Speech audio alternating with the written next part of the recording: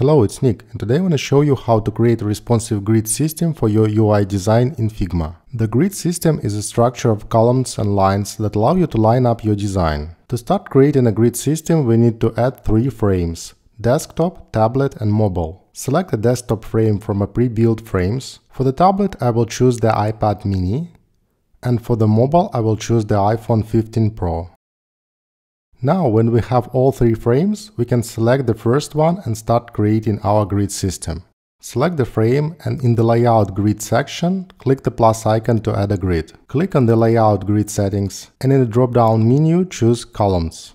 A column grid is used to align UI elements horizontally. Each column in your grid system is exactly the same size. You can see that we use a stretch type of the grid. If we change the type to the center, our column will be centered and we will be able to change the width of the columns. But the problem with the centered grid is that it's not responsive, meaning that when we change the size of the frame, the columns stay the same. So let's change it back to the stretch, where the width of the columns is calculated automatically. Now it's time to define values for our grid system. And the first thing that we set is the number of columns. When it comes to the desktop, most of the time we use 12 column grid. That's 12 evenly spaced columns. The number is divisible by 4, so it gives us enough flexibility to create a design. The space between columns is called gutter. We will create an 8-point grid. So when it comes to the gutter, we need to choose the value divisible by 8. Let's set the gutter to 24. Lastly, we need to set margins.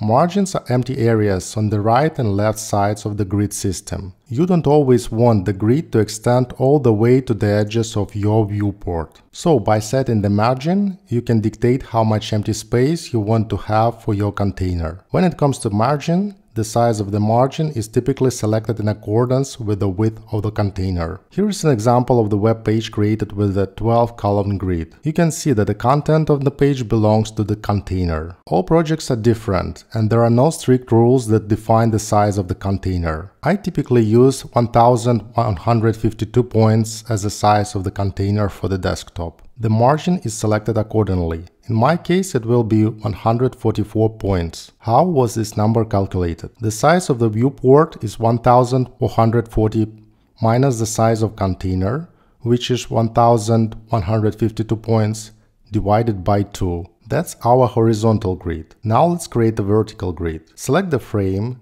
and in Layout section, hit the plus button again. This time, change the settings to rows. For the horizontal grid, I will choose the type top, because I want the grid to start at the top of the screen. And the counts setting, I will type 1000. It will fill all our frame with the rows. The offset should be set to 0, since we want to start from the top. And since we use the 8-point grid, the height will be set to 8.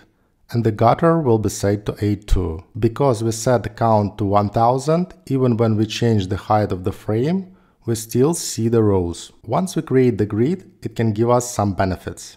For example, if we create a rectangle and place it in a frame, we will notice that it starts to snap in a grid. It snaps to the nearest row or column, so you can position your objects properly. Okay, we finished with the desktop grid, and it's time to create a grid for our tablet. I don't want to start from scratch, so I simply copy and paste the layout grid that we've created for the desktop in the tablet frame and modify the values for the horizontal grid. The vertical grid, grid with rows, will be the same for all 3 viewports. So we will need to modify only horizontal grid, the grid with columns. Click Layout Grid Settings and in a column set 8. For tablets, we typically use a smaller number of columns because we have less space to work with. The margin will be 32 and the gutter will be 16. Finally, let's copy and paste the layout grid from tablet to mobile.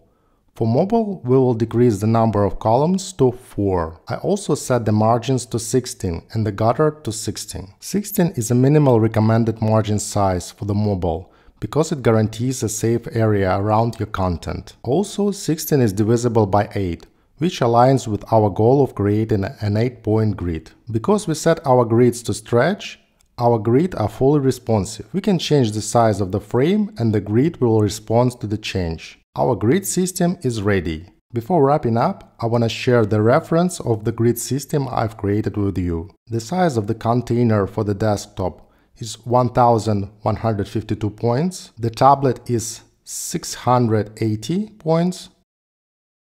and the mobile is 360 points. Let me know what you think about responsive grid design in the comments. Thank you.